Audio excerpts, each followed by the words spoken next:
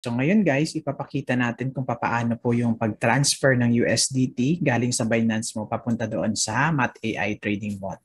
So ito na yung Binance natin, and then punta po kayo dito, no, wallet, fiat and spot. Okay?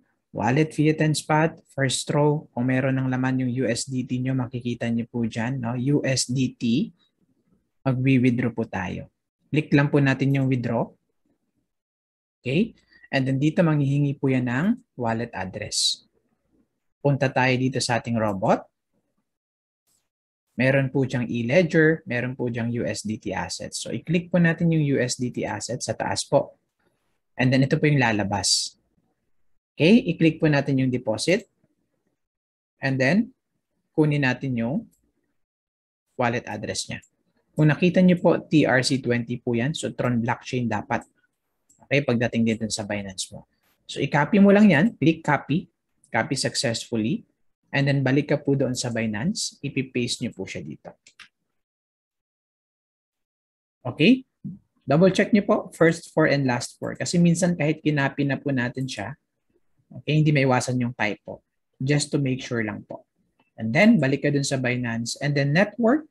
Naalala nyo, TRC20 or Tron blockchain. Dapat parehas po yan.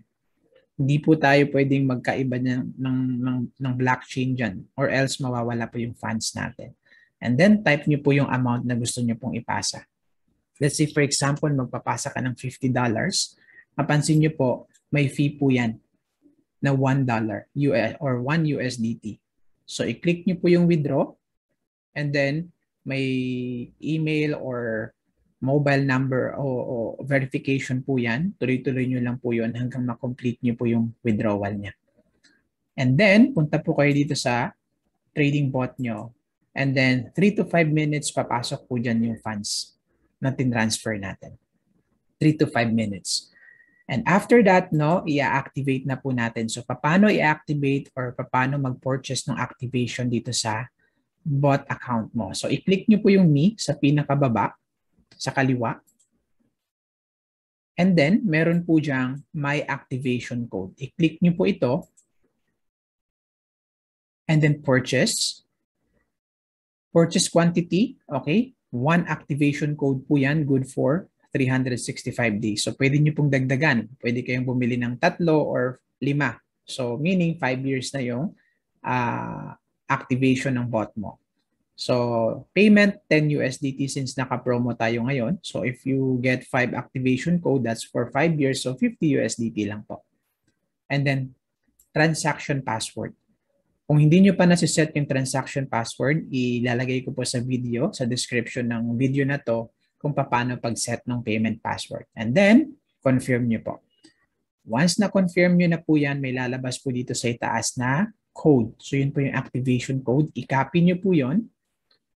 Then, arrow back, balik po kayo dito.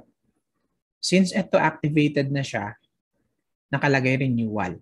Pero sa inyo, activation something, ganun yung nakalagay. So, pag click nyo po yan, ipipaste nyo lang po siya dito. And then, activate. Once activated na po, magra-run na po yan. Nakita nyo yung profile mo, 1 star ka na. And then, start na po yung counting ng days mo na magti-trade yung bot para sa'yo. Okay, so ganun lang siya kasimple guys, and thank you very much.